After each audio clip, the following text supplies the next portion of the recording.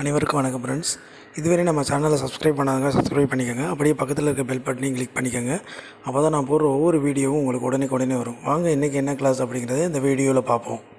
பார்க்க போகிற டாபிக் வந்து residues at the point z = 0. So ஒரு ஃபங்க்ஷன் f of zங்கிற ஃபங்க்ஷன் அது z = 0ங்கிற பாயிண்டில் நம்ம ரெசிடியூஸ் ஃபைண்ட் அவுட் பண்ணணும். வந்து இந்த டாப்பிக்கில் வந்து அந்த டைப் ஆஃப் கொஷின் வந்து என்ன எப்படி இருக்கும்னு பார்த்தீங்கன்னா, முன்னாடி பார்த்தோம்னா மாடல் 1, மாடல் 2, மாடல் 3 அந்த டைப்பில் எதுவுமே கவர் ஆகுது. அதாவது எப்போ ஒன்றில் என்ன சொன்னேன் அப்படின்னு பார்த்தீங்கன்னா, f of zோட வேல்யூஸ் வந்து எப்படி இருக்குன்னா g of z by z minus a whole power 1 அப்படின்னு இருக்கும். அதாவது சிம்பிள் போல் இருக்கும். அப்படி இருந்துச்சுன்னா அது டைப் 1 மாடல். செகண்ட் டைப் பார்த்தீங்கன்னா f of z = h of z by k of z அந்த ஃபார்மேட்டில் இருக்கும். அதான் நியூமரேட்டர் பை டினாமினேட்டர் அந்த ஃபார்மேட்டில் இருக்கும். ஸோ அதுலேயுமே சொன்னேன் h of z வேல்யூஸ் அந்த பாயிண்ட் அப்ளை பண்ணும்போது not equal to 0, denominator values k of z apply பண்ணும்போது ஈக்குவல் டு 0 வந்துச்சுன்னா அது டைப் 2 மாடல் அப்படின்னு சொன்னேன். டைப் 3 மாடல் என்ன சொன்னாங்க அப்படின்னு பார்த்தீங்கன்னா, f of z = g of z by z minus a whole power m அப்படின்னு சொன்னேன். அப்படி இருந்துச்சுன்னா அது டைப் 3. ஸோ இந்த 3 டைப்லையுமே கவர் ஆகாத ஒரு ஃபங்க்ஷன் தான் இப்போ இந்த டாப்பிக்கில் நம்ம பார்க்க போகிறோம். புரியுதுங்களா? அதாவது இந்த டாப்பிக்கில் கொஸ்டின் எப்படி இருக்குன்னு பார்த்தீங்கன்னா, இசட்டுங்கிற டேர்ம் எல்லாமே மல்டிப்ளிகேஷனில் இருக்கும். அதாவது டினாமினேட்டர் வேல்யூஸ் எதுவுமே இருக்காது. இசட்டுங்கிற டேர்ம் டினாமினேட்டரில் இருக்காது. ஸோ டினாமினேட்டர் வேல்யூஸில் இசட் இருந்துச்சுன்னா அதை டைப் 1, டைப் 2, டைப் 3 மாடல்லே போட்டுடலாம். அப்போ இந்த டாப்பிக்கில் ஒன்லி எல்லாமே நியூமரேட்டர் வேல்யூஸ் மட்டும் தான் இருக்கும். இசட்டுங்கிற டேர்ம் எல்லாமே நியூமரேட்டரில் தான் இருக்கும். ஸோ அப்படி இருந்துச்சுன்னா அந்த ஃபங்க்ஷனுக்கு எப்படி நம்ம ரெசிடியூஸ் ஃபைண்ட் அவுட் பண்ணுறது அப்படிங்கிறத இந்த டாப்பிக்கில் நம்ம பார்ப்போம். Question number 1. Find the residues at the point z = 0 of the function f of z = e power 1 by z. So z = 0ங்கிற பாயிண்டில் f of z = e power 1 by zக்கு நம்ம ரெசிடியூஸ் ஃபைண்ட் அவுட் பண்ணணும். So இந்த function கொடுத்துருக்க ஃபங்க்ஷனை பாருங்கள். f of z = e power 1 by zங்கிறது முன்னாடி பார்த்த type 1 மாடலோ type 2 மாடலோ type 3 மாடலோ எதுவுமே கவர் ஆகாது. ஸோ அப்படி இருந்துச்சுன்னா நம்ம என்ன பண்ணணும்னா, முன்னாடி ரெசிடியூஸுங்கிற டாப்பிக்கில் டெஃபினிஷன் அண்ட் ஃபார்முலா அந்த டாப்பிக்கில் ஒரு நோட் அப்படின்னு சொல்லி ஒரு 4 பாயிண்ட்ஸ் கொடுத்துருந்தேன். ஸோ அதில் நோட் 3ல் கொடுத்துருந்தேன். The residues at the point z = 0 is equal to coefficient of 1 by z in the Lorentz expansion. அந்த Lawrence series எக்ஸ்பான்ஷனில் 1 by z coefficient தான் அந்த function f of z ஃபங்க்ஷனோட residues values அப்படின்னு சொல்லியிருந்தேன். At z = 0ங்கிற பாயிண்டில். புரியுதுங்களா? So அந்த formula தான் நம்ம இங்கே யூஸ் பண்ண போகிறோம். ஸோ இந்த கொஷினில் the residues are the coefficient of 1 by z in the Lorentz expansion of f of z at the point z = 0. கொடுத்துருக்க function f of z = e power 1 by z. So நமக்கு e power z ஓட expansion தெரியும். e power z எப்படி எழுதலாம்? 1 plus z by 1 factorial plus z square by 2 factorial plus z cube by 3 factorial plus etc. அப்படி போயிட்டே இருக்கும். So நமக்கு e power z ஓட எக்ஸ்பான்ஷன் இது. இப்போ e power zக்கு பதிலாக இங்கே என்ன வேல்யூஸ் இருக்குது? e power 1 by z அப்படின்னு இருக்குது. zக்கு பதிலாக 1 by z அப்படின்னு இருக்குது. ஸோ இந்த ஃபார்முலா அப்படியே இங்கே கொண்டு வாங்க. ஸோ 1 plus zக்கு பதிலாக இருந்திருக்கல 1 by z by 1 factorial plus 1 by z the whole square by 2 factorial plus 1 by z the whole cube by 3 factorial plus etc. Next is equal to 1 plus இந்த 1 by zங்கிற டேர்மை மல்டிப்ளிகேஷனில் கொண்டு வந்துருங்க. 1 by 1 factorial into 1 by z plus 1 by 2 factorial into இதை multiplication வரும்போது 1 by z the whole square plus 1 by 3 factorial into இது இங்கே multiplication வரும்போது 1 by z the whole cube plus etc. So formula என்ன? Residues of f of z at the point z = 0 is equal to coefficient of 1 by z in the Lorentz expansions. So இதில் 1 by z ஓட coefficient என்ன இருக்குன்னு பாருங்கள். 1 by z இதோட coefficient 1 by 1 factorial. So அதை தான் இங்கே எழுதியிருக்கேன். 1 by 1 factorial. So 1 factorial values வந்து 1 தான். அப்போ 1 by 1 is equal to 1 அப்படின்னு எழுதிக்கலாம். ஸோ இந்த function f of z = e power 1 by zங்கிற ஃபங்க்ஷனுக்கு at z = 0ங்கிற பாயிண்டில் அதோட ரெசிடியூஸ் வேல்யூஸ் பார்த்தீங்கன்னா 1 அப்படின்னு பாயிண்ட் அவுட் பண்ணியிருக்கோம். புரியுதுங்களா? Next question. Find the residues of z square into sin of 1 by z at the point z = 0. So z = 0ங்கிற பாயிண்டில் இந்த function z square into sin of 1 by zக்கு நம்ம residues find out பண்ணணும். So இந்த கொஸ்டினையும் பாருங்கள். அந்த நம்ம முன்னாடி பார்த்தோம்னா டைப் 1, டைப் 2, டைப் 3 அதில் எதுலேயுமே இது கவர் ஆகாது. ஸோ அப்படி இருந்துச்சுன்னா இந்த ஃபங்க்ஷனை என்ன பண்ணணும்? நம்ம அந்த லாரன்ஸ் சீரிஸ் எக்ஸ்பான்ஷன் இருக்குல்ல அதில் எக்ஸ்பேண்ட் பண்ணி அதுலேருந்து z = 0ங்கிற பாயிண்ட் அப்படின்னா அதில் வர்ற வேல்யூஸில் 1 by z ஓட கோஎஃபிஷியன்ட் என்னவோ அதை தான் நமக்கு வேல்யூஸாக இருக்கும். ஸோ கொடுத்துருக்க ஃபங்க்ஷனை நான் f of z அப்படின்னு எடுத்துருக்கேன். So f of z = z square into sin of 1 by z. Next நமக்கு sin z ஓட எக்ஸ்பான்ஷன் தெரியும். sin z = என்ன எழுதலாம்? z by 1 factorial minus z cube by 3 factorial plus z power 5 by 5 factorial minus etc. அப்படி போயிட்டே இருக்கும். So இதுலேருந்து equal to z squareங்கிற term அப்படி வச்சுக்கோங்க. இப்போ sin of 1 by z ஓட எக்ஸ்பான்ஷன் இப்போ zக்கு பதிலாக இந்த இடத்துல என்ன இருக்குது? 1 by z அப்படின்னு இருக்கா? அப்போ இந்த டேர்மில் zக்கு பதிலாக 1 by zன்னு அப்ளை பண்ணுங்கள். So 1 by z by 1 factorial minus 1 by z the whole cube by 3 factorial plus 1 by z whole power 5 by 5 factorial minus etc. அப்படின்னு எழுதிக்கலாம். Next so is equal to Z square அப்படியே இருக்கும். So இந்த term 1/zங்கிற டேர்மை மல்டிப்ளிகேஷனில் கொண்டு வந்துருங்க. அதே மாதிரி 1/z ஹோல் கியூப்ங்கிற டேர்மை மல்டிப்ளிகேஷன் 1/z ஹோல் பவர் 5ங்கிற டேர்மை மல்டிப்ளிகேஷனில் கொண்டு வந்துருங்க. ஸோ கொண்டு வந்ததுக்கப்புறம் நெக்ஸ்ட் இந்த இசட் ஸ்கொயர்ங்கிற டேர்மை உள்ள மல்டிப்ளை பண்ணுங்கள். ஸோ இசட் ஸ்கொயர் இதோட மல்டிப்ளை பண்ணும்போது இங்கே 1/1 ஃபேக்டோரியல், இங்கே ஒரு இசட், இங்கே ஒரு இசட் ஸ்கொயர் கேன்சல் பண்ணோம்னா இசட் மட்டும் இருக்கும். நெக்ஸ்ட் இதோட மல்டிப்ளை பண்ணும்போது இங்கே இசட் ஸ்கொயர் இருக்குது, இங்கே இசட் கியூப் இருக்குது. அப்போ இசட் ஸ்கொயருக்கு இசட் கியூப் கேன்சல் பண்ணிங்கன்னா ரிமைனிங் -1/3 ஃபேக்டோரியல். ஸோ 1/z மட்டும் இருக்கும். ப்ளஸ் இதை இதோட மல்டிப்ளை பண்ணும்போது 1/5 ஃபேக்டோரியல், இங்கே ஸ்கொயர் இருக்குது, இங்கே 5 இருக்குது, கேன்சல் பண்ணால் 3 அப்படின்னு வேல்யூஸ் கிடைக்கும். So minus etcetera. இப்போ இதில் ஃபார்முலா என்னது? Residues of the function f of z at the point z equal to 0 is equal to coefficient of 1/z in the Laurent expansion. So இந்த எக்ஸ்பான்ஷனில் 1/z கோஎஃபிஷியன்ட் என்ன values இருக்குது? -1/3 factorial. So -1/3 factorial, 3 factorial values என்ன? 6. So is equal to -1/6 அப்படின்னு எழுதிக்கலாம். So இந்த function z equal to 0ங்கிற பாயிண்டில் இந்த ஃபங்க்ஷனுக்கு ரெசிடியூஸ் வேல்யூஸ் பார்த்தீங்கன்னா -1/6 அப்படின்னு எழுதிக்கலாம். புரியுதுங்களா? Next question, find the residues of the function f of z equal to cosecant square z at the point z equal to 0. So z equal to 0ங்கிற பாயிண்டில் நம்ம அந்த ஃபங்க்ஷனுக்கு ரெசிடியூஸ் ஃபைண்ட் அவுட் பண்ணணும். So இந்த ஃபங்க்ஷன் f of zங்கிற ஃபங்க்ஷனை பாருங்கள். So நம்ம type 1, type 2, type 3 பார்த்தோம்ல, அந்த மாடலில் எதுவுமே இது கவர் ஆகாது. ஸோ அப்படின்னா நம்ம அந்த லாரன்ஸ் சீரிஸ் எக்ஸ்பான்ஷனை நம்ம எக்ஸ்பாண்ட் பண்ணி வேல்யூஸ் ஃபைண்ட் அவுட் பண்ணணும். ஸோ கொடுத்துருக்க ஃபங்க்ஷனை f of z equal to cosecant square z அப்படின்னு எழுதியிருக்கேன். Is equal to cosecant square z எப்படி எழுதலாம்?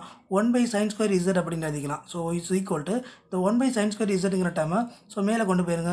sin square z of whole power -1 அப்படின்னு எழுதிக்கலாம். இந்த ஸ்கொயர்ங்கிற டேர்மை வெளியில் கொண்டு போகும்போது is equal to sin z whole power -2 அப்படின்னு வேல்யூஸ் கிடைக்கும். ஸோ sin zோட எக்ஸ்பான்ஷன் என்ன? இந்த -2ங்கிற டேர்ம் அப்படியே இருக்கட்டும். sin zோட expansion z/1 factorial minus z3/3 factorial plus z power 5 factorial minus etcetera அப்படியே போயிட்டே இருக்கும். நெக்ஸ்ட் என்ன பண்ணியிருக்கேன்னா, ஸோ இந்த டேர்ம்லேருந்து நியூமரேட்டர் டேர்ம்லேருந்து இசட்டை காமனாக வெளியிடுங்க. இசட்டை காமனாக எல்லா டேர்ம்லேருந்து இசட்டை காமனாக எடுக்கும்போது அது வெளியில் வரும்போது இங்கே -2 இருக்கிறதுனால பவரில், அப்போ வெளியில் வரும்போது z பவர் -2 அப்படின்னு வேல்யூஸ் கிடைக்கும். ஸோ ரிமைனிங் என்ன இருக்கும்? ஸோ 1/1 ஃபேக்டோரியல் அப்படின்னு இருக்கும். ஸோ 1/1 ஃபேக்டோரியல் வேல்யூஸ் வந்து 1 தான். மைனஸ் இங்கே z எடுத்துட்டோம்னா z ஸ்கொயர் மட்டும் இருக்கும். அப்போ z square by 3 factorial plus இங்கே ஒரு z எடுத்துட்டோம்னா z பவர் 4 அப்படின்னு இருக்கும். அப்போ z power 4/5 factorial minus etcetera whole power -2 அப்படின்னு வேல்யூஸ் கிடைக்கும். நெக்ஸ்ட் இதிலேருந்து இந்த z பவர் -2ங்கிற டேர்மை டினாமினேட்டரில் கொண்டு வந்துட்டேன். So 1/z square so into 1 minus இந்த டோட்டல் டேர்மை, அதாவது இந்த டேர்ம் இதுக்கப்புறம் உள்ள டேர்மை 1 மைனஸ் ஆஃப் அப்படின்னு எழுதியிருக்கேன். மைனஸ் ஆஃப் இதுலேருந்து மைனஸாக காமனாக எடுக்கும்போது இந்த டேர்ம் ப்ளஸ்ஸு இங்கே மைனஸ் அப்படின்னு வரும். நெக்ஸ்ட் டேர்ம் ப்ளஸ் அப்படின்னு கிடைக்கும். ஹோல் பவர் -2 அப்படின்னு எழுதியிருக்கேன். ஸோ பைனாமியல் தியரத்தோட ஃபார்முலா பாருங்கள். 1 - x ஹோல் பவர் -2, இங்கேயும் மைனஸ் இங்கேயும் மைனஸ் அப்படின்னு இருந்துச்சுன்னா ஸோ அந்த வேல்யூஸ் எல்லாமே ப்ளஸில் இருக்கும். அதாவது 1 - x whole power -2 is equal to 1 + 2x + 3x² + 4x³ + extra அப்படி போயிட்டு இருக்கும். ஸோ இந்த ஃபார்முலா இதே ரெண்டையும் கம்பேர் பண்ணுங்கள். இந்த 1/z ஸ்கொயருங்கிற டேர்ம் அப்படி இருக்கட்டும். இங்கே 1 - x, எக்ஸுங்கிற டேர்ம் இந்த டேர்ம் இது டோட்டலாக எக்ஸ் அப்படின்னு வச்சுக்கணும். ஸோ அப்போ இந்த ஃபார்முலா படி எக்ஸ்பேண்ட் பண்ணும்போது ஸோ 1 ப்ளஸ் இந்த டேர்மை 2 இன்ட்டு இந்த எக்ஸ் அப்படின்னு எழுதிக்கணும். ஸோ 2 இன்ட்டு இந்த டேர்ம் எழுதியிருக்கேன் ப்ளஸ் எக்ஸெட்ரா. நெக்ஸ்ட்டு இங்கே 1/z ஸ்கொயர் இருக்குல்ல, இந்த டேர்ம் உள்ளே மல்டிப்ளை பண்ணுங்கள். உன்னோட மல்டிப்ளை பண்ணால் 1/z ஸ்கொயர் ப்ளஸ் இதை இங்கே மல்டிப்ளை பண்ணும்போது இங்கே z ஸ்கொயர் இங்கே z பவர் 4 அப்படின்னு இருக்கா. ஸோ அதுலேருந்து ஒரு z ஸ்கொயர் காமனாக எடுத்து வெளியில் கேன்சல் பண்ணும்போது இந்த z ஸ்கொயர் இந்த z ஸ்கொயர் கேன்சல் ஆயிரும். ஸோ 2 இன்ட்டு இங்கே ரிமைனிங் 1/3 ஃபேக்டரியல் தான் இருக்கும். மைனஸ் இங்கே z பவர் 4லேருந்து ஒரு z ஸ்கொயர் வெளியில் எடுக்கும்போது ரிமைனிங் z ஸ்கொயர் தான் இருக்கும். அப்போ z square 5 factorial plus etcetera. So இங்கே ப்ளஸ் எக்ஸெட்ரான்னு போட்டிருக்கேன். நெக்ஸ்ட் நமக்கு ஃபார்முலா என்ன? Residues of the function f of z at the point 0 is equal to coefficient of 1/z in the Laurent expansion. So இந்த Laurent expansionல 1/zங்கிற term இருக்கான்னு பாருங்கள். So 1/zங்கிற டேர்மே இல்லை, இங்கே 1/z square இருக்குது. நெக்ஸ்ட் அதை விட்டால் இங்கே மைனஸ் z ஸ்கொயர் 5 ஃபேக்டரியல் இருக்குது. அப்போ 1/zங்கிற டேர்மே இல்லாதனால அதோட வேல்யூஸ் என்னென்னு எடுத்துக்கலாம்?